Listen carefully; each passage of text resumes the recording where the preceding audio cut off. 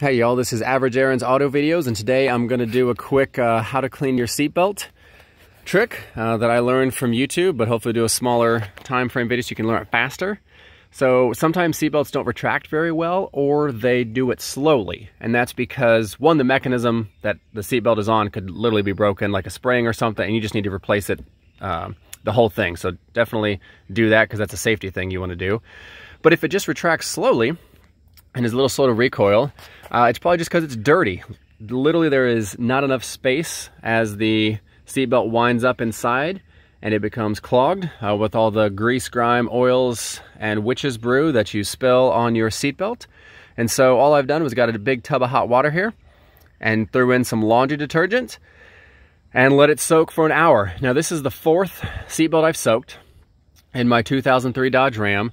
So I've done that one, the driver's side and the passenger side over here too, and they all retract. Let me show you.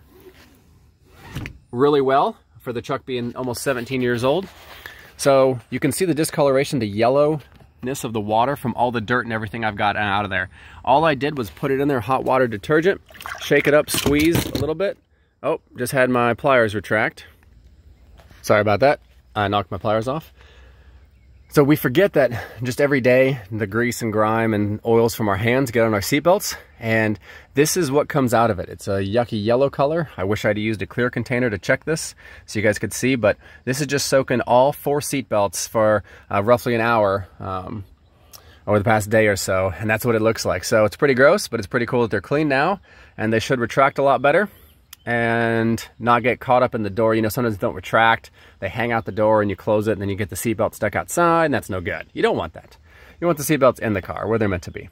So this can help you guys clean your seatbelts and make it so they recoil like they did when it was new. Hopefully this video helps. If so, hit the like button down below and be sure to subscribe for more little tips and tricks for auto videos and things like that. All right, we'll see you guys next time.